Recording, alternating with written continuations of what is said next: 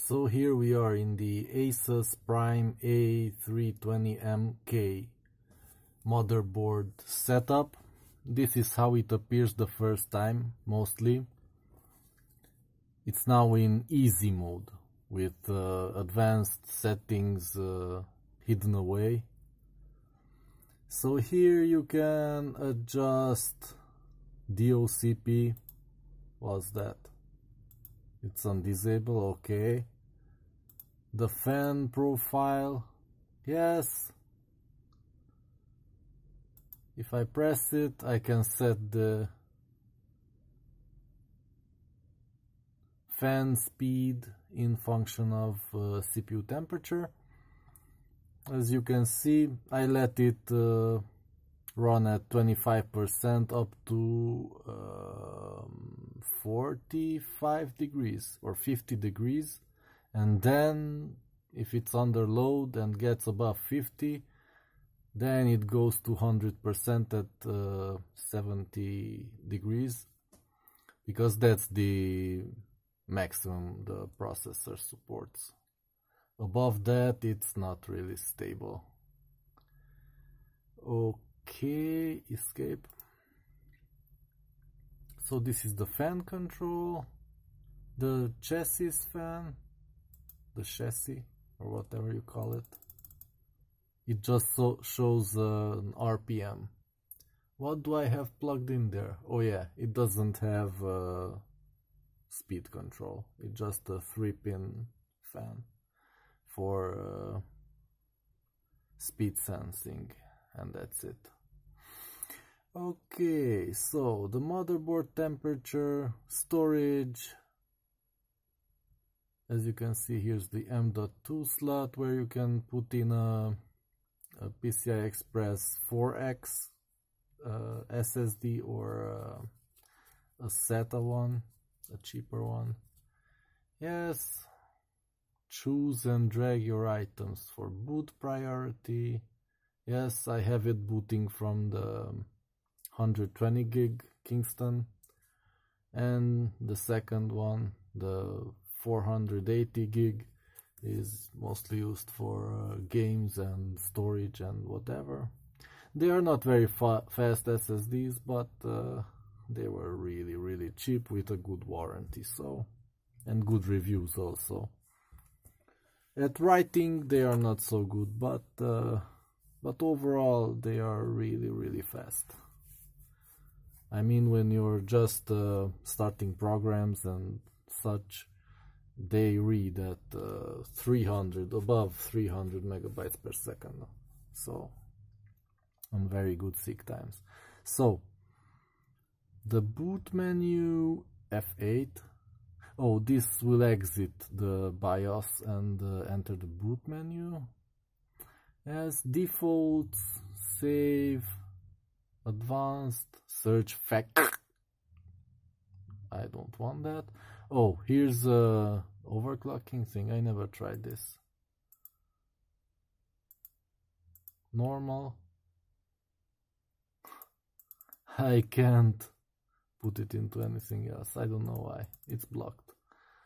Okay, so let's go into advanced mode. Here's the BIOS version, build date. Here's my processor. It's a Ryzen 5 1600 AF, of course, otherwise I wouldn't have bought it.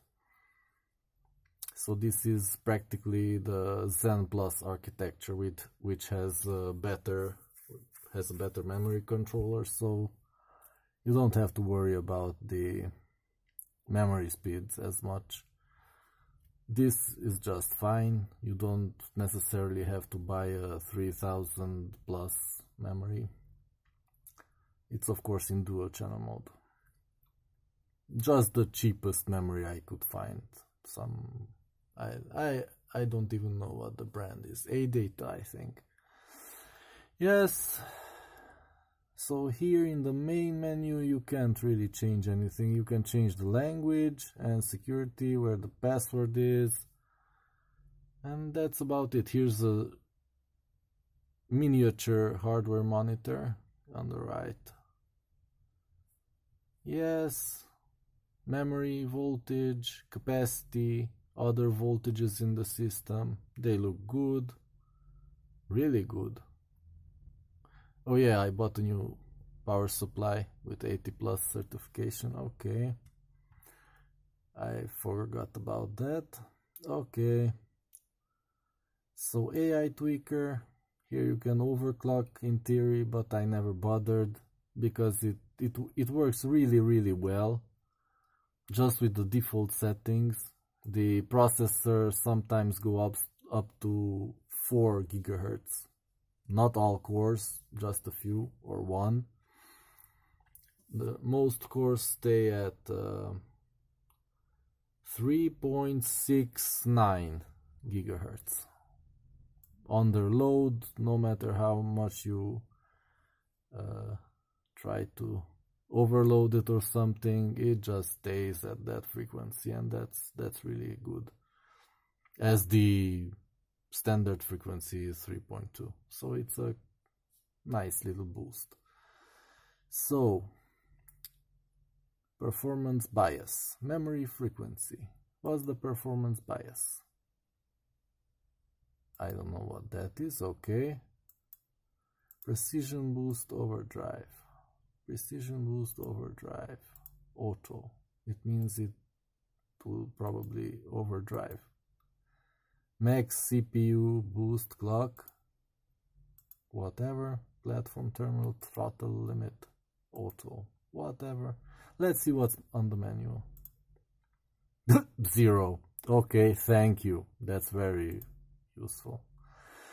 Yes, it's a cheap mainboard. So back to the AI tweaker. Yes, DRAM timing, DG, VRM stuff. This relates to power. Nothing interesting here. Advanced, trusted platform module. What?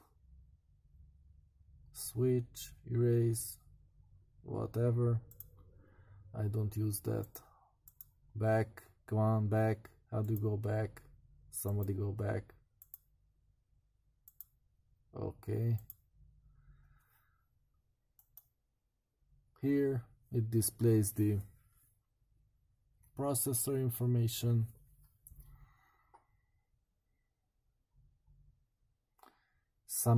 Simultaneous multi-threading auto. Or disabled. Yeah. Like I'm going to disable this. What is this?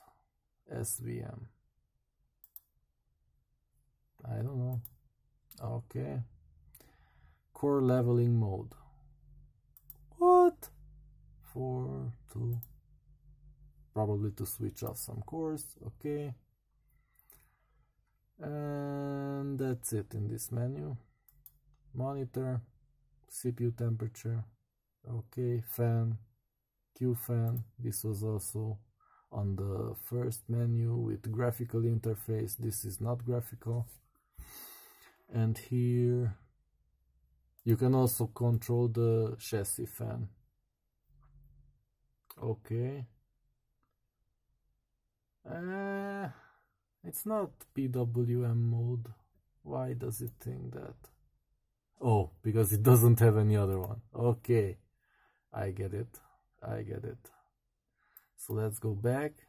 Can I use the CPU fan in another mode? No. My previous ASUS motherboard supported that.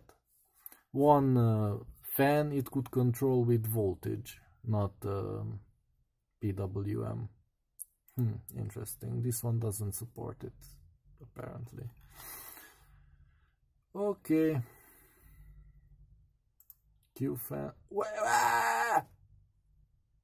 What? No, cancel. What are you doing? No. What? No. Okay. Boot. Oh, that was the tuning. They put that in a weird place. Wait, this is how you get back to the menu. Okay. So this will start tuning the fans. That's really stupid. It just basically checks if the fan can spin in multiple levels, and then I don't know what it does. Okay, cancel. This is stupid.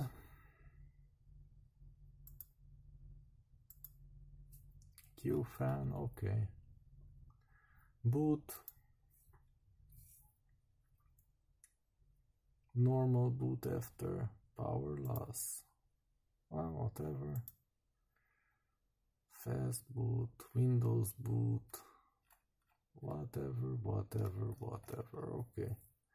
Tool, easy flash utility. What's the setup animator?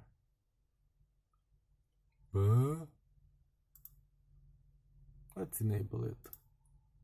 Whatever. Let's go here. Flash update. Oh, it can update the... People were asking me about this. Only the most expensive mainboards have this feature. But yet, here is the cheapest one and it can update from the internet. Perfect. Perfect. Such a rare feature. You can't get it because it's too expensive. Okay, so this is the flash utility. You can update it from flash drive or the internet. Perfect. So, escape? Yes? No. Wait, what? Oh yeah, okay. Yes, you can load an overclocking profile if you have one. This is nice. I just pressed escape. It's much easier than trying to click with this stupid mouse. I don't know why BIOSes don't have a proper mouse controller, but so this is, oh yeah, I guessed right. I bought some ADATA RAM, 2 sticks of 8 gigabytes, and here's the information about it. 1A and A1, B1. Okay, whatever. Escape, and that's it. You can modify some hotkeys. Optimize, blah blah blah blah. Yeah, I tried pressing F2, so that's what it wanted to do. Previous values. Yeah, that's not good. When I want to enter the setup, I just press F2, F2, and then when it enters and I press it once more, then it wants to put in the previous values. That's stupid, but I don't care. I don't want to mess around in the setup anyways. I'm just showing you now what it can do. So here's the fan control, my favorites. Oh, you can add to this. It doesn't really matter. That's lame. Here's the language. And exit. So I modified this option and it will tell me that I modified it. Save changes and reset.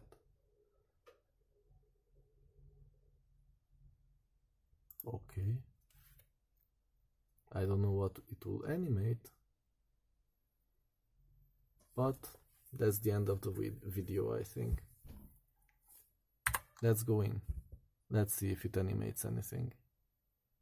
And then it's the end of the video. Nope, it doesn't animate anything. Maybe in easy mode. Oh, the background! Look! The electrons are traveling at very high speeds. Yeah, okay. Maybe it was like that before. But at least it animates something. Okay. Whatever. Let's see in advanced mode. Monitor. Does it animate anything? Well, the values change, but that's about it. I don't know. I don't know what this is. This is something stupid. Discard and exit. Quit without saving? No, I pressed the button by accident. Okay, okay.